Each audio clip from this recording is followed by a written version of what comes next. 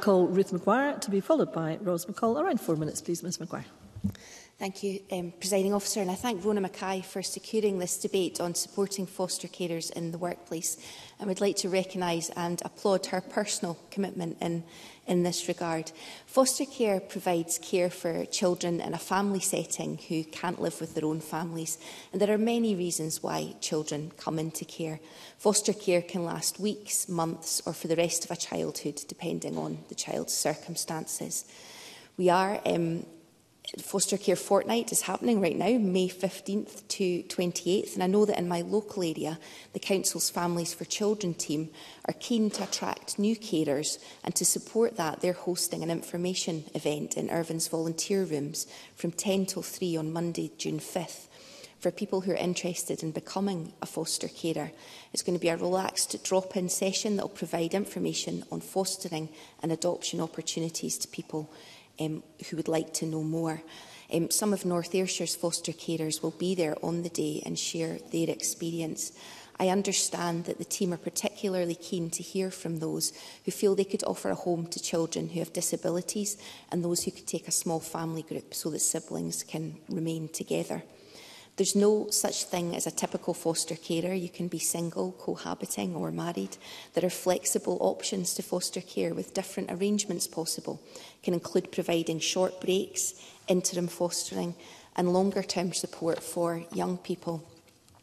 I was really struck by some of the personal testimony of North Ayrshire foster carers who shared their experience ahead of the event, and I would like to share some of that with the Chamber if I may.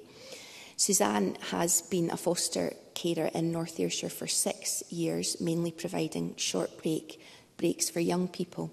She said, "I became a foster carer because one of my friends was a foster carer, and I witnessed how she'd made such a difference to the wee boy she was looking after. She had made such a difference to his life, and I thought that would be something I would like to give another child.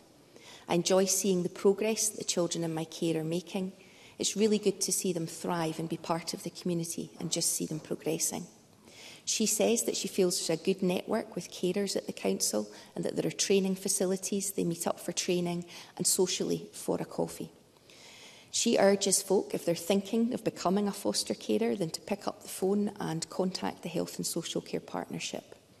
She says getting more information, speaking to carers and having a chat on a more informal basis can be helpful.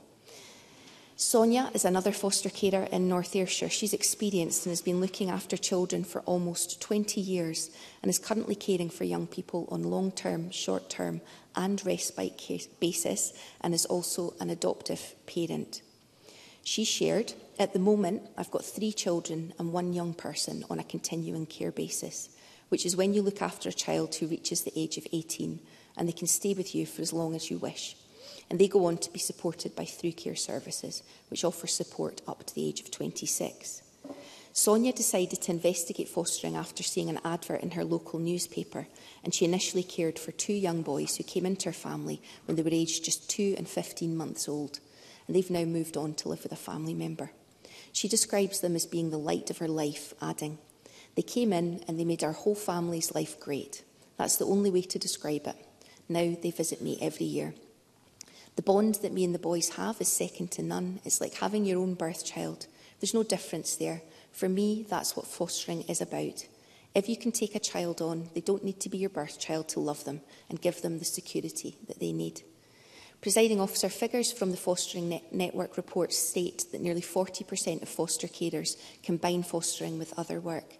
Those who do say that a supportive employer can make all the difference, enabling them to balance employment with looking after children. I'll be following Rona Mackay's lead in exploring as how an employer I can sign up, and would encourage employers of all sizes in my constituency to have a look at the scheme. It's a real opportunity to make a difference for families and children in our local community and to provide improved support for your employees. A win for everyone. Presiding Officer.